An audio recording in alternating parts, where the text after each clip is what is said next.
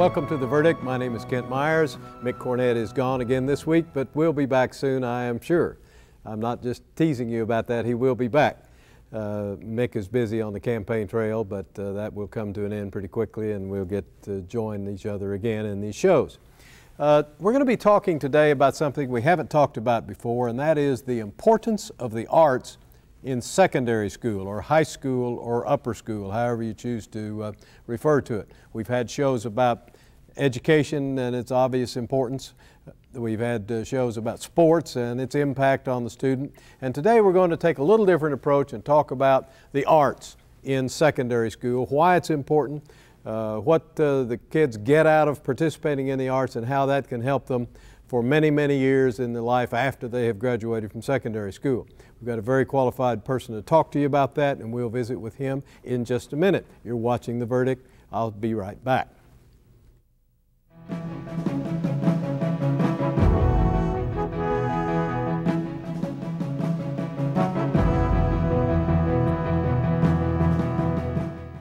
At Chesapeake Energy, here's a few of our favorite Hornets. Alexis likes reading. Sam enjoys history. Alec loves math. Chesapeake is proud to support both the Oklahoma City NBA Hornets and the Young Hornets at Horace Mann Elementary, where over 150 Chesapeake employees mentor to children each week. The students gain a lot from the experience, but not as much as we do. Chesapeake Energy, committed to building a better Oklahoma.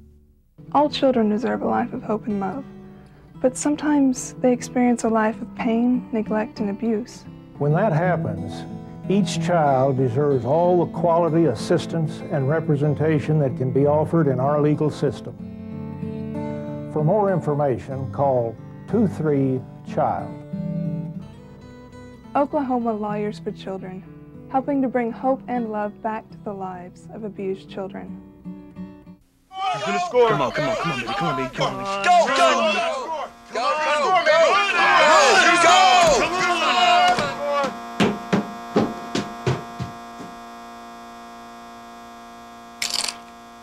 Satellite go out again?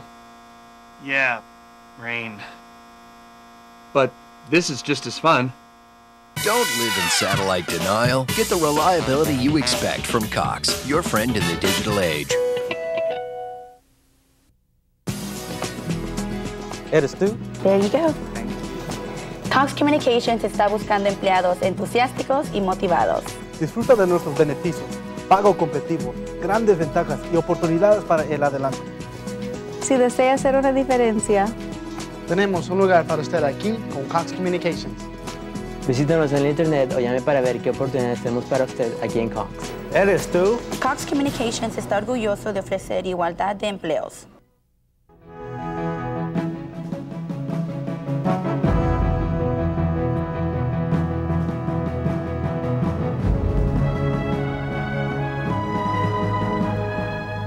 Welcome back to The Verdict. Kent Myers with a young man I want to introduce. He's been a friend for many years, known him personally and his family.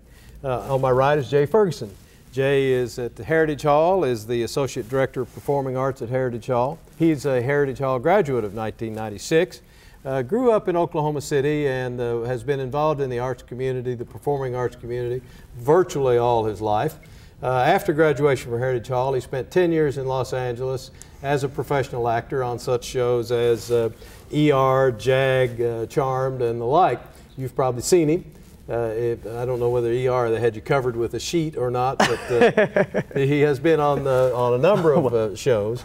He's back, however, in Oklahoma City, and as I indicated, has assumed the position of Associate Director of the Performing Arts at Heritage Hall, and we're going to talk with Jay today about the importance of the performing arts in the lives of our young people. Jay, welcome to The Verdict. Thank you so much for having me. It is so nice to see you. I can remember seeing you when you were, I think, in the 8th grade, and you showed me around the school and was very, very good at doing that and very poised, and nothing has changed except you've become more so. Well, we'll see about that. Tell us about your job at Heritage Hall. What's that involved? Well, this is my first year there, working as a full-time employee, or an actual faculty member rather. And my job pretty much entails anything that is strictly performance related with the kids. It's my forte, and so I have 3 major musical productions a year that I head up, and there are probably half a dozen or so others that I have my fingers in and help all of my colleagues out with.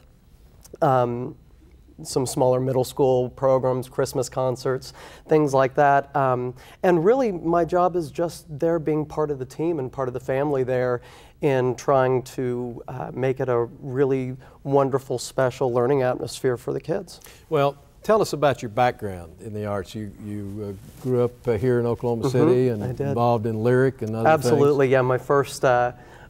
My first acting role was at Lyric Theater in Peter Pan when I was about 6 years old. And, you know, to have that as a first major experience in the arts, that was pretty incredible because I got to fly and fight pirates, and I thought that that's what the performing arts were all about. So I was hooked for life. I definitely have Lyric Theater to thank for that. And just grew from there. I started getting involved more with the educational opportunities at my school as far as the performing arts went. Started exploring other sort of community groups, and yeah, I was very heavily involved throughout high school until I went off to California. Well, tell us about that a little bit.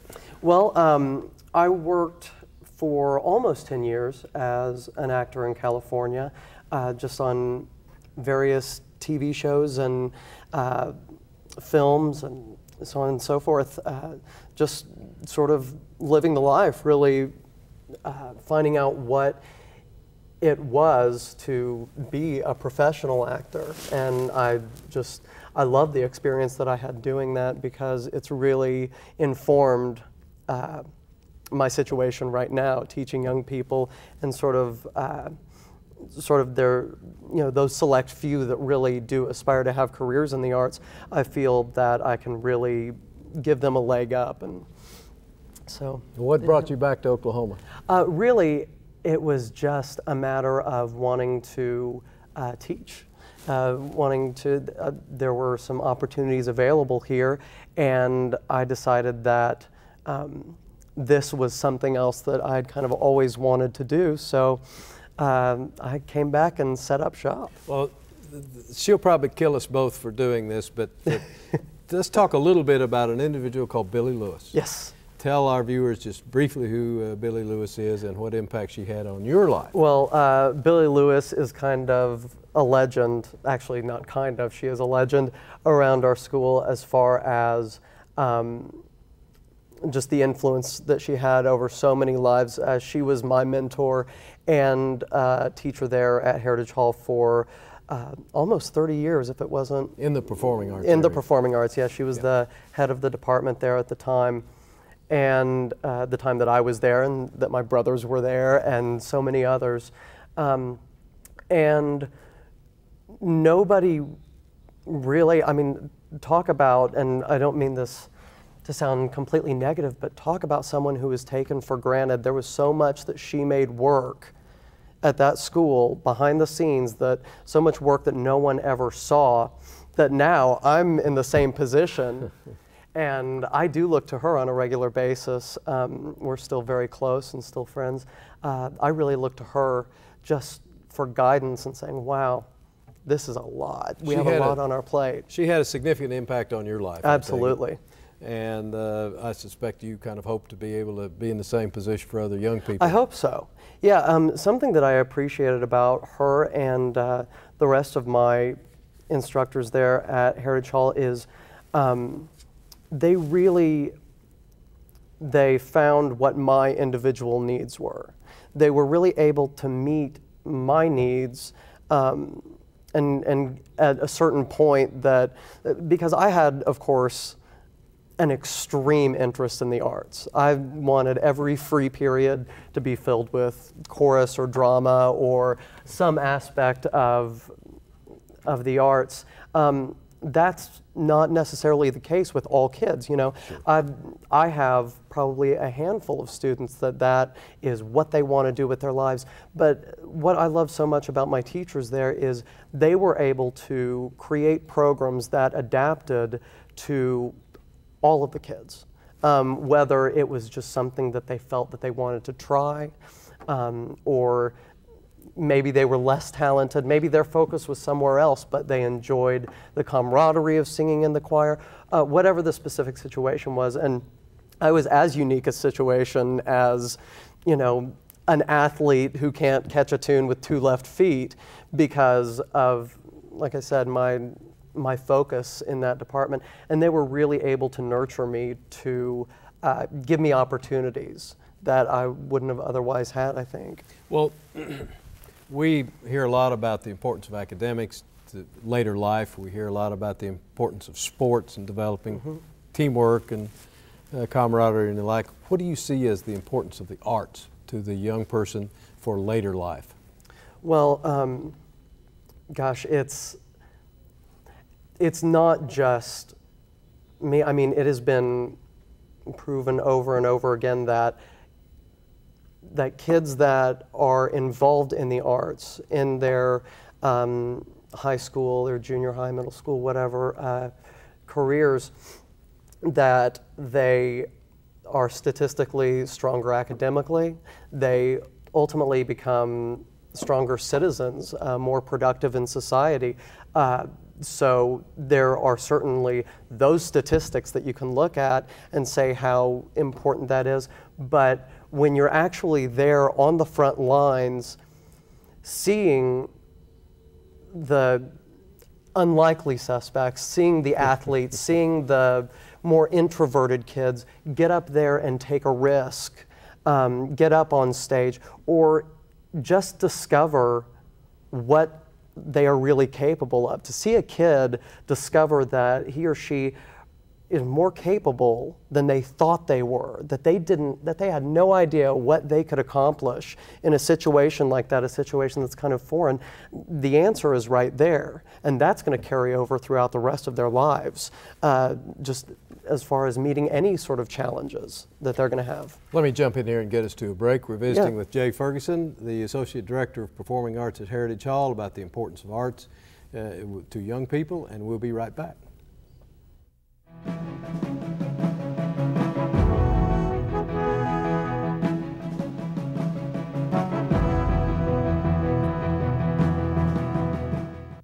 The Journal-Record is pleased to be a sponsor of The Verdict. The Journal-Record, since 1903, the best source of Oklahoma business news and legal information. And Blankenship has stopped at the line of scrimmage. No gain on the play. Leaving it 4th and 7 on the Tiger 46-yard line. 38 seconds on the clock. The Tigers have no choice but to go for it. Wiggins in to do the kicking. Here's the snap. And the kick is away.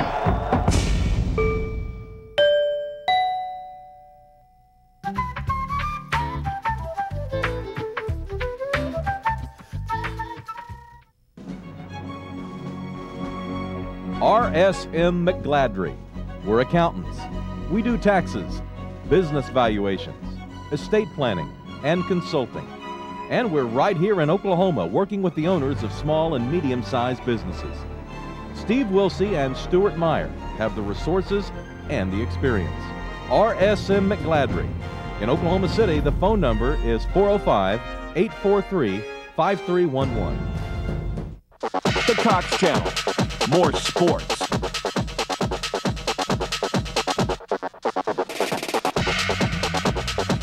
More fans. More cheerleaders. More fun. Nobody does more local sports, and nobody does it better. Not sure where you're headed? NATS can help you find your way. It's the National Athletic Testing System. We call it NATS. You'll call it your launching pad to success.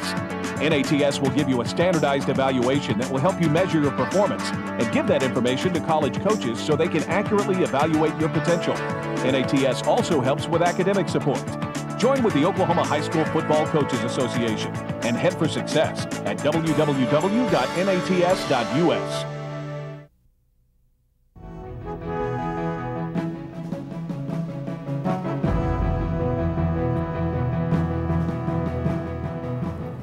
Welcome back. We're visiting with Jay Ferguson, the Associate Director of Performing Arts at Heritage Hall, about the importance of arts in the lives of young people.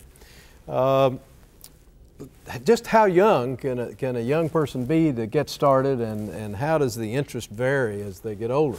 Well, that's really a tough question as far as when do you start your own kids. I mean, when do you start a kid playing t-ball or something of that nature? It really depends on the individual and where their interests are. I think that ideally we could expose our kids to a variety of different things and see where their own hearts lie, where their interests are. I think it's really important that as young as possible in preschool and kindergarten and elementary school, that we do expose our kids to a certain amount of, give them that opportunity to be exposed to the arts. My experience with children is that they seem to be more ready to do it the younger they are. Absolutely. They aren't worried about what their peers are going to think about them or whether their voice is good or not. They like to get up on stage and perform. Absolutely. And that wanes as they get older. It does, and breaking through those walls and those inhibitions of the older kids is probably, when I'm actually working with them, what I do 60% of the time. I could probably ask you to jump up on this table and bark like a dog for me in some sort of improvisation exercise, and you'd probably be a little hesitant to do it, I'm guessing. Well, Mick accuses me of doing that every once in a while, but go ahead. I would too, for that matter. But if I had a motivated 6-year-old or 7-year-old and asked them to do that, they would probably think that that sounded like a great idea and a fun game to do. And so anyhow, the idea is that the earlier we get them comfortable with that, the earlier we tell them that they can take those risks and that it can be fun, that the easier it's going to be for us to get them to take those kinds of risks in the middle school and upper school years. The middle school is tough, I suspect, to get them to involve, because all of a sudden they're worried about what their peers think. Well, I'll tell you what, the middle school is the firing line.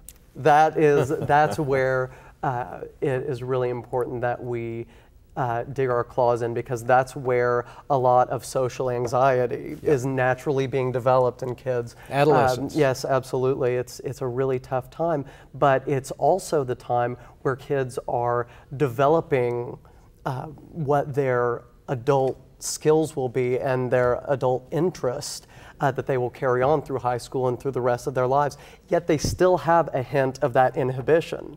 We can still get them to do certain things like that. Let me focus on the middle school and parental involvement a little bit.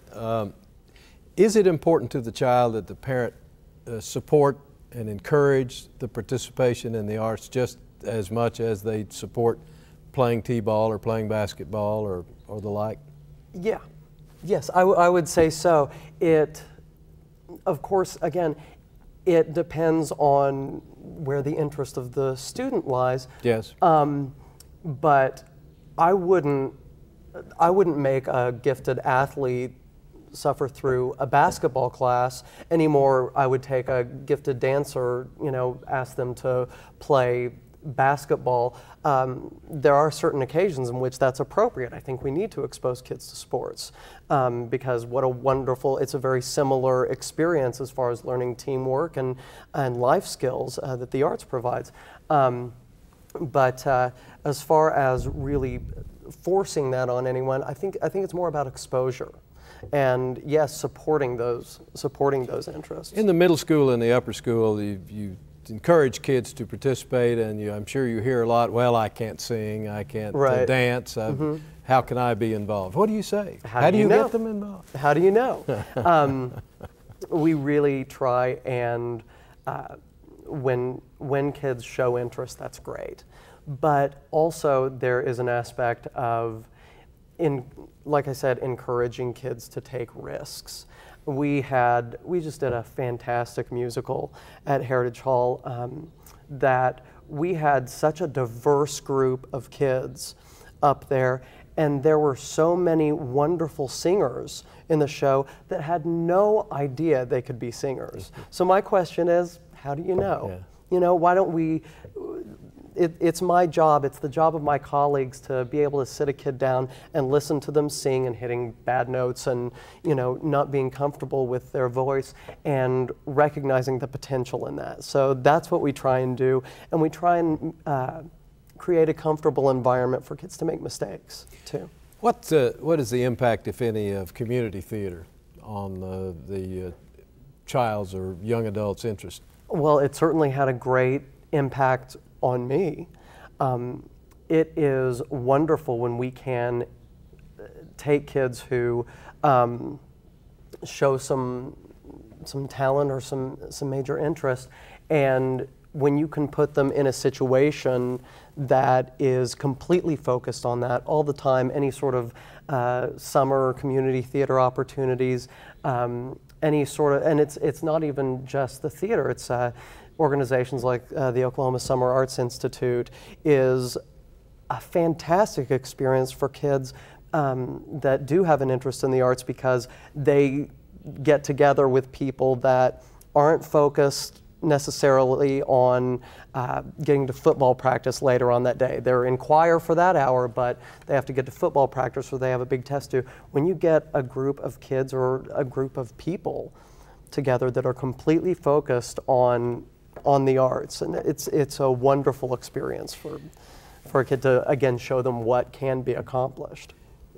Growing up in Oklahoma City a long time ago, my brother and I both had to take music lessons, take a musical instrument lesson, and I don't think I knew very many that didn't have to, because the parents said, you will take piano, or you will play the clarinet in the band, or whatever it may be. Right. Is that valueless, or does that have some value in and of itself, even if you don't pursue it beyond the initial learning stage? Well, absolutely it has value.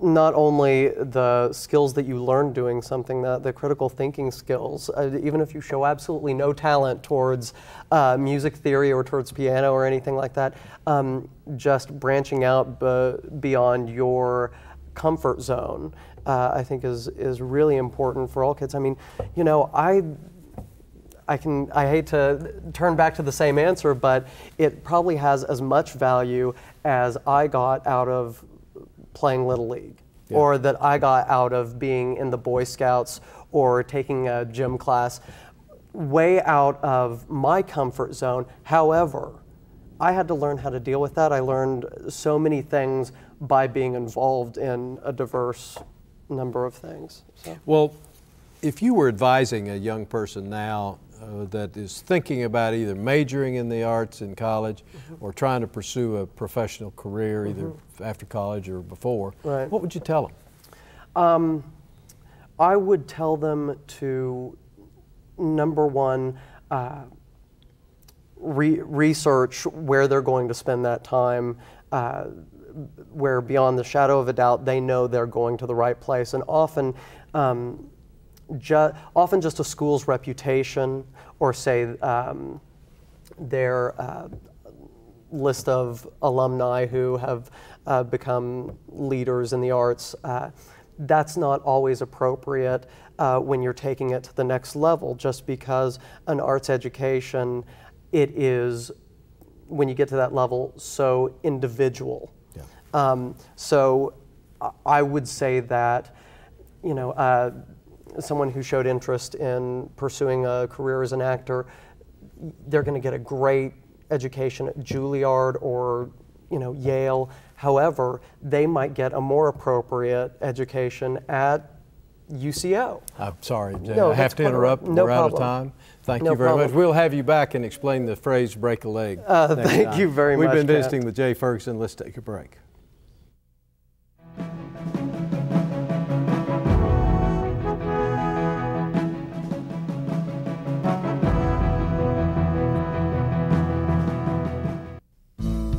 As someone who works in Oklahoma's oil and natural gas industry, I know how hard we're working to meet our current energy needs. But there are a few things all of us can do to reduce the amount of energy we use, starting right around the house. A tiny 1/16 inch gap between the door and frame is the same as leaving a window open 3 inches. A little weather stripping can help that. It's amazing how putting a little effort in can keep a lot of energy from getting out. For more energy-saving ideas, visit oerb.com. This is a message for all you guys out there who aren't afraid of a little hard work. Right now, the oil and gas industry has over 700 job openings right here in Oklahoma. We're talking jobs with salaries from $20,000 to $60,000. Jobs with excellent benefits, flexible schedules, even free training. So check out oilfieldjobsok.com or call 877-655-5677 to find out about great opportunities for hard-working guys like you. Just keep it. Thank you. Dr. Kessler? What's up with the pizzas? Well, I just got my first satellite bill, and those extra fees were a bit of a shocker. So I had to take a second job. Hey, this was supposed to be pepperoni, dillweed. Hey, it's Dr. Dillweed to you. Whatever. Kids. It's cool, I'm a people person. Don't live in satellite denial. Get all your entertainment without the hidden charges from Cox, your friend in the digital age.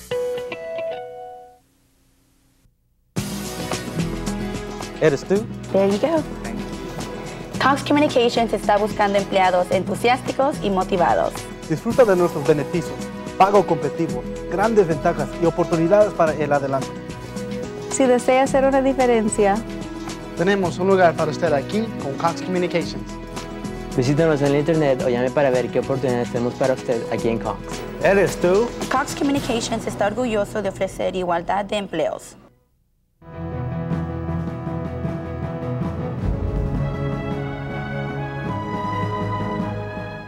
Thanks to Jay Ferguson for visiting with us about the importance of the arts to the young person. Next week we'll be talking to Mike Terry and Jeremy Rich about what's going on in the oil fields. And please get on our website, theverdict.tv, and let us know what you would like to see or hear on our show. For Mick Cornett, I'm Kent Myers. We'll see you next week.